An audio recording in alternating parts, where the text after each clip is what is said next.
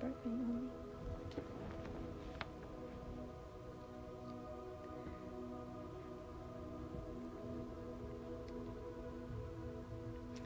See, good connection.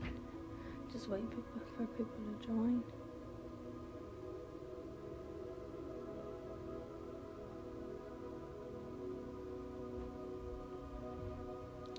Waiting for people to join in.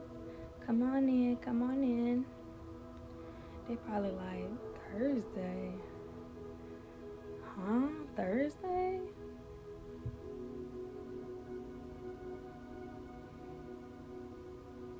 Hello. Come on in, y'all. Come on in. Come on in. Hello, hello. Hello, hello. I wish I could see. I wish I could okay. Hello, hello, hello. Hello, hello. Come on in, please. Come on in. I'm not going to be long today. I wanted to come up here to give you guys a word before I went to Busch Gardens. So I wanted to bring you guys something tonight since I'm a day late. So I'm going to get started right about now. So today I have 2 scriptures for you guys today. And I'm going to start with my first scripture, which is Luke 6:37. So somebody could please drop that in the comments for me. Luke 6:37. Luke chapter 6, verse 37. And see if I can. Somebody please drop it in the comments. Thank you. Luke 6:37. It says, "Do not judge others, and you will not be judged. Do not condemn others, or it will all come back against you. Forgive others, and you will be forgiven." So let me read that one more time. It says, "Do not judge others, and you will not be judged. Do not condemn others, or it will all come back against you. Forgive others, and you will be forgiven." That is Luke 6:37, all right? Now, my second My second scripture that I have tonight is Romans 8:1. It says, "So now there..." Oh, sorry, y'all. I usually tell y'all to drop it in the comments. Excuse me. Drop it in the comments, y'all. Romans 8:1. Romans 8:1. Romans 8:1. Please drop it in the comments. Romans 8:1. Romans 8:1. Both of these are coming from the New Living Translation. So Romans 8:1 states, "So now there is no condemnation for those who belong to Christ Jesus." Excuse me. You ever see like Jesus Christ in the Bible, and then it's like written backwards, Christ Jesus, and then you just automatically say like Jesus Christ? That's how it is. That's how it was this time. Okay, so I'm gonna read it one more time. It says, "So now there is no condemnation for those who belong to Christ Jesus." Okay. So if you guys haven't guessed yet, I am going to be talking about being judged tonight, right?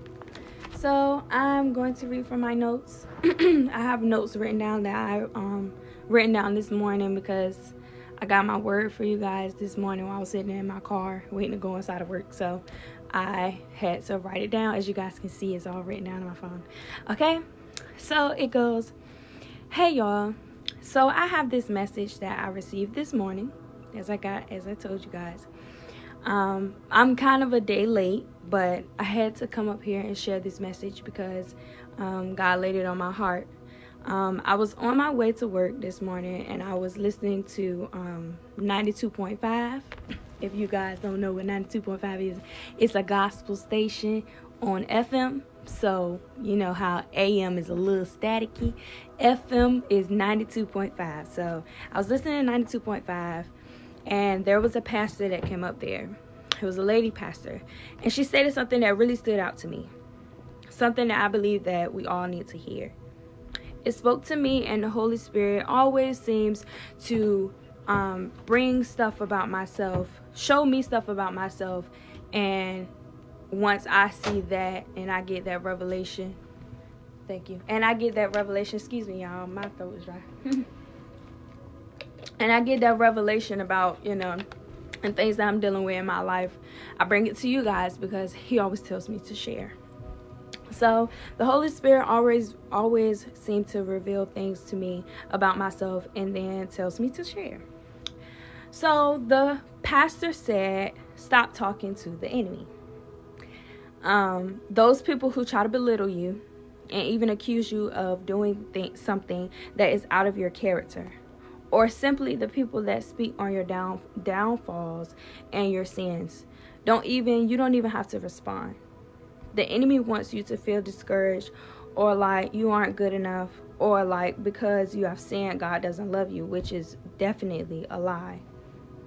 So start bringing your downfalls and your sins to God. Start praying about them, and stop going to other people and talking about, the things that you have done that aren't right. Bring them straight to God, because everybody doesn't have a genuine heart. Everybody does not have your best interest at heart. Even the closest people to you. Everybody does not have your best interest at heart. So talk to God about your problems. Be careful of the people that condemn you, that judge you, that criticize you, and that cause you to feel less than what and who you are. The enemy is doing nothing but using them to make you feel less of yourself. So it's not them, it's the enemy speaking to them and using them to get to you. I lost myself. Okay. You don't even have to respond or entertain them. Just continue to talk to God and let him handle your situations.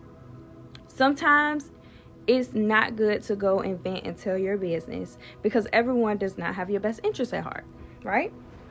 So be careful who you tell your business, your goals, your dreams, and everything that you decide that you want to do in life, everything that God gives you that you want to do in life.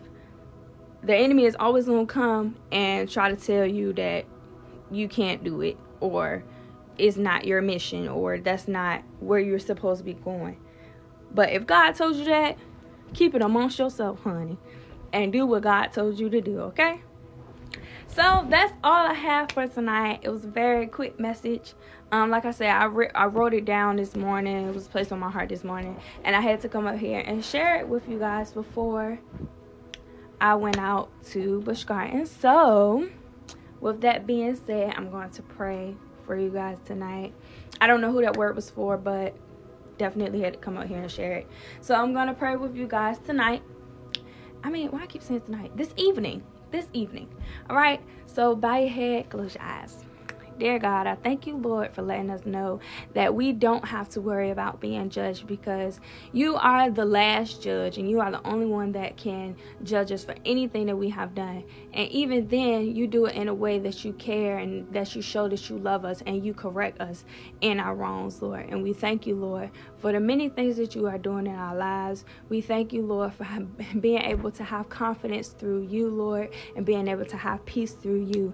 And we thank you, Lord, for everything that you have given me to bring to the people that are here on this live. I thank you, Lord, for being able to use me to touch somebody else. And we just thank you, Lord, and cover us, Lord, as we go, wherever we go, Lord. Wherever we go tonight, wherever we go this weekend, Lord, we ask you, Lord, that you cover us on this 4th of July weekend. And we just thank you, Lord, for everything that you are doing. We thank you, Lord, for being you. And in Jesus' name I pray, amen. All right, so I love you guys, and I will see you guys soon. I will see you guys next Wednesday.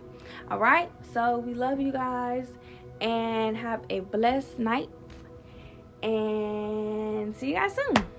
Love you.